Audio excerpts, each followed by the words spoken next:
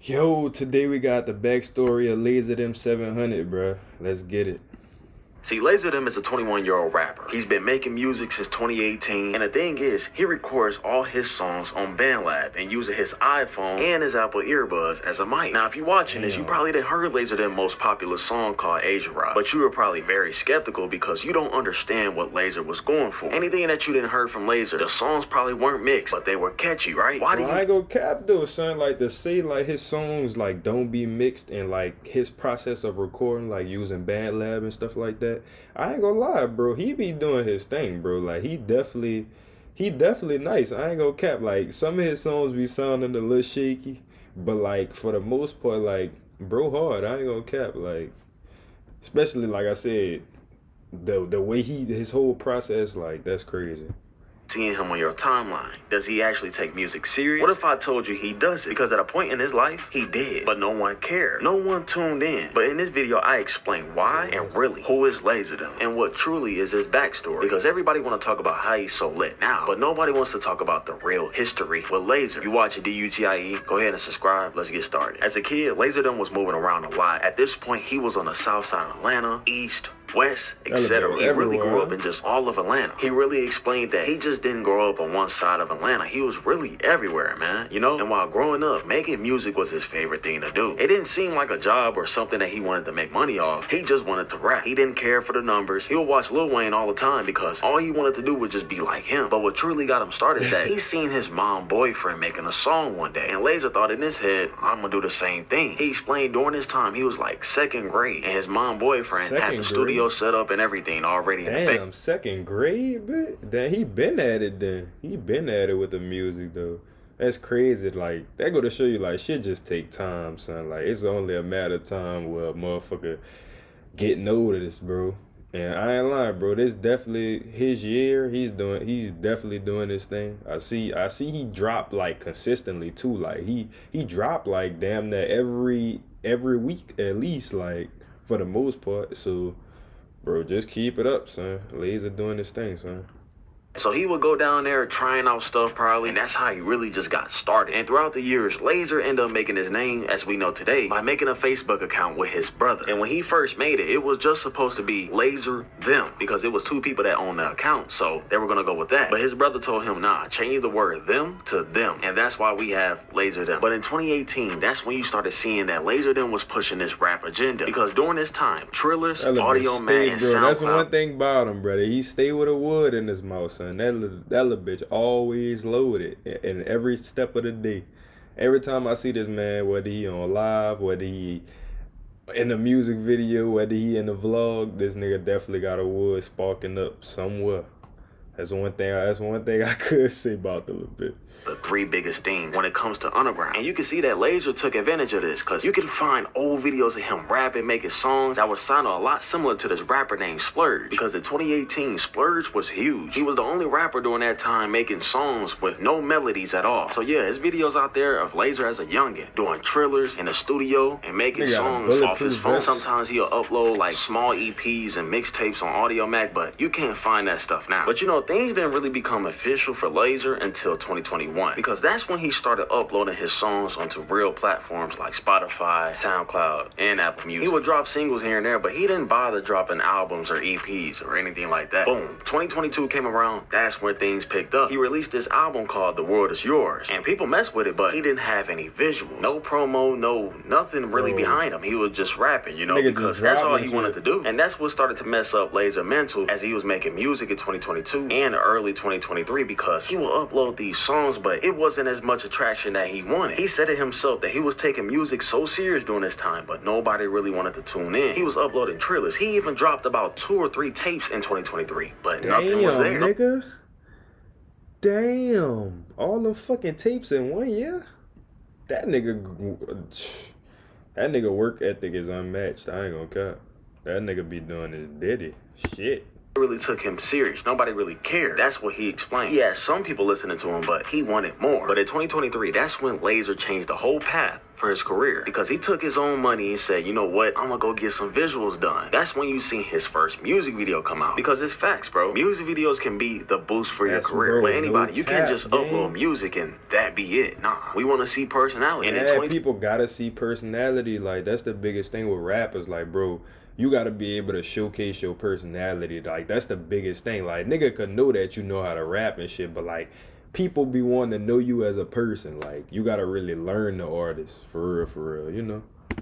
For Lazer whole life changed because bro had cut off his dreads and he started uploading daily when it came to Trillers. You would randomly see them on Twitter, IG. The underground for Twitter was hot during this time, like really hot. If the right person was supposed to find you on Twitter and you had a catchy or a meme song, you were going to get that spark that you needed, you know what I'm saying, to boost your career. That's what Netspin had. But Lazer them himself didn't even know that he was going to be the next one because he uploaded a Triller and people caught on real fast because nobody understood the music. The mixing was so rough, but he had a catchy flow and he was rapping on these dark plug type beats and people caught on, and it became to a point where it wasn't even promo. People would just retweet it and trying to like either make fun of it or saying that this sounded different, and nobody really called the music trash. They really just thought it was funny because we haven't even heard anything like this. So the fans and him posting himself on Twitter was really what blew up Lazer. And at this point he only had a little bit of buzz at first, but in late January you seen that Lazer was with BK the Ruler, Tana, and Doo-Wop King, and Lazer took advantage. He was with BK?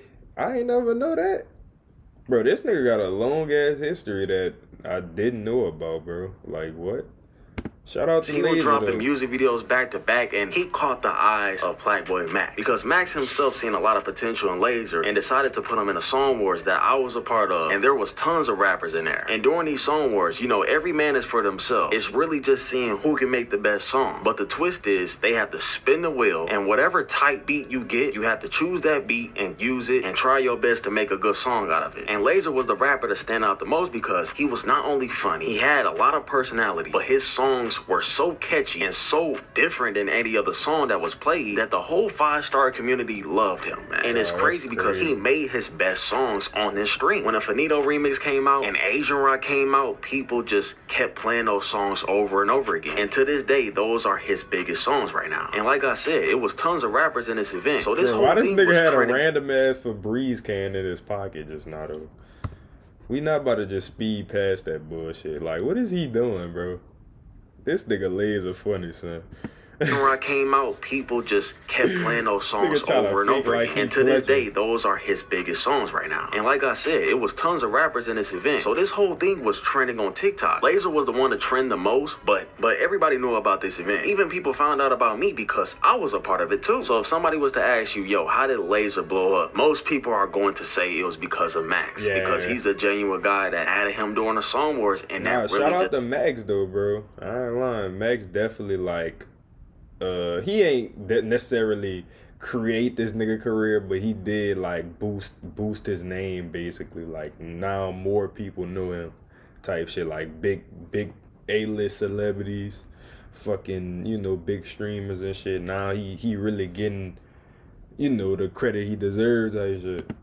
This career. Lazer just got more consistent, bro. He was dropping almost every week. Music videos back to back. And right after that, Max got him on a stream again to do a 20v1. And this only created more exposure for Lazer than when it came to personality. Because people just started to love Lazer for him being himself. Because, you know, he's from the hood, man. You know, everything he's saying in his songs is true. And people just love his music because they can relate with it. Crazy to say, but this boosted his whole career, man. For him just being him. Like one of his lyrics that's really trendy on TikTok is that trap so old, gotta run out the house so the roof don't fall up on me. And if you look at the TikTok, the roof is really bent in, bro. He's not trolling. Bro, look at the roof, bro. Don't fall up on me. And if you look at the TikTok, the roof is... Dog, look at this nigga roof, gang. And look how he stand. Bro, this is crazy. Like, he really rapping what he living, though. That's the funny part, son. Like, bro just in the trap house just cool and like, bro, this nigga...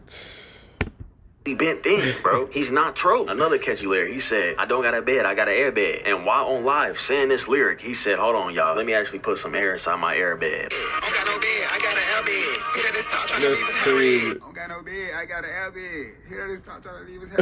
I gotta pump my bed up. That's crazy, yeah. This nigga really had to pump the bed, brother. Like, what the like that just keeps him relevant, and people love that about him. He just being him. And this year has just been going up for him, man. He's getting those cosigns, he's getting those interviews, he's getting that engagement. And a smart thing that Lazer did for himself was drop his album called Enjoy recently and start performing. He was just with Osama Sun, Nextspin, and Molly Santana performing and stuff like that. He just doing what he gotta do. And even though Kai and Lil Yachty didn't like his song the most, they still reacted to it, and he still got exposure off of this. And he's currently on tour right now performing with 2 Solid Dirtball and just making a bigger name for himself. Bro, this nigga performing on game? Bro, that's, man. Shout out to Lazer though, bro. Like, I ain't lying. Like, I fuck with you, like, sticking to your journey even when niggas was hating, bro. That's fire. I ain't gonna cap, son. What out the most about Lazer them is that he said himself that he used to take his old music a lot more serious, but with the new music that he makes, he doesn't take it serious, and people mess with that more. Because whole time he was trying so hard, but he didn't even know himself that all he needed to do was showcase his personality and make some visuals. That's it. Because the reason why Lazer is standing out more than anybody in underground right now is because he's not the mysterious type, and he is the most relatable underground rapper out right now. He doesn't have to put on all black and dye his hair and all, you know what I'm saying? Yeah, he just doesn't have to do none of that. He just really himself. He's from the hood, man. This is what we needed. We needed someone that we can relate to without them having some aesthetic or being mysterious and not talking to their fans. Lazer goes live every day on his IG account. That was low-key definitely like a lot of Cardi fans diss. Like, that was a Cardi's fans diss, definitely. I ain't gonna lie. All them opium niggas who underground rappers, that's who he just dissed, all y'all niggas. Talk to his fans, literally. He got a whole lingo for himself and his fans. They say it all the time, Lil Twans. Like, you know how long it's been since we've seen something like this? Because the music is already there for Lazer. We know he's good. We know he can switch up the flow. But we haven't even seen Lazer full potential yet. So this is just special, and that's why Lazer has the hype he has right now. But y'all let me know how y'all feel about Lazer. It's DUTIE. I'm not censoring myself for no bitch. Don't forget to follow my Kick and my IG right now. But I love y'all so much. Y'all stay blessed. Peace. Nah, though, man. Shout out to Lazer, bro. I ain't lying, though. I fuck with Lazer, though. Like, now that I got a more in-depth, like, look into his life and seeing his come up, like, he nice, bro. I fuck with Lazer, though. But, little bitch, drop some more hits, bro. Keep them coming, bro.